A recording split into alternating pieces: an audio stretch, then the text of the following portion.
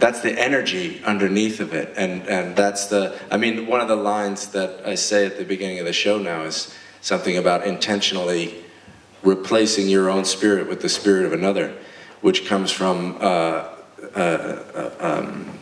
some no theater wisdom about how to play madness. And so I think, yeah, you're going to be, you know, I've learned sometimes the hard way that you're better off going into that madness. That's where this show lives, and that's where your power is going to come from.